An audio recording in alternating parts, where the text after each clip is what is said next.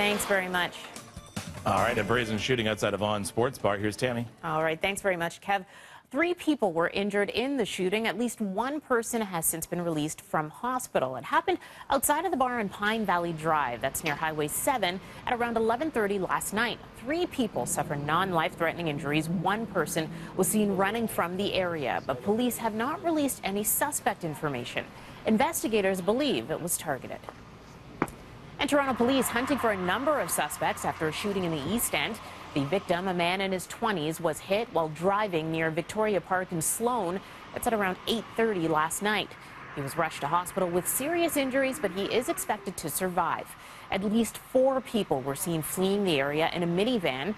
The Victoria Village Library also taped off, but it's still not clear if that was related to the shooting. A man clinging to life in hospital this morning following a fire at an apartment building in High Park. Crews were called to Mountain View Avenue near Keele and Bloor around 10 o'clock yesterday morning. And inside, they found a man in critical condition inside a unit on the 11th floor. He was taken to a nearby hospital with life-threatening injuries. Investigators say hoarding was a factor in fighting the flames. Officials are also looking into reports firefighters were not able to use the elevators at the time of the fire. It's still unclear what caused the blaze. The Ontario Fire Marshal is now investigating.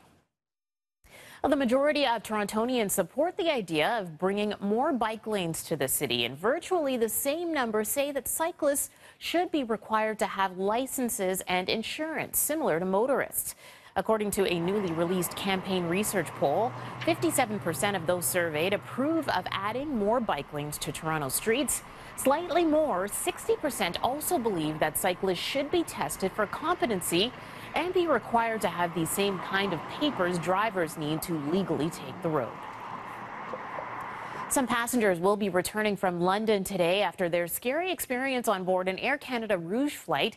The aircraft blew a tire on takeoff. A piece of the ceiling falling down as the plane makes a shaky landing at Gatwick Airport. The piece of the aircraft had to be held up by passengers during the descent. The Toronto-bound flight had to turn around just moments after taking off when it burst a tire. The airport shutting down an entire runway as a precaution. One passenger says she heard a big bang as the tire burst. The point where we actually left the ground, there was suddenly a big bang and some scrambling noise.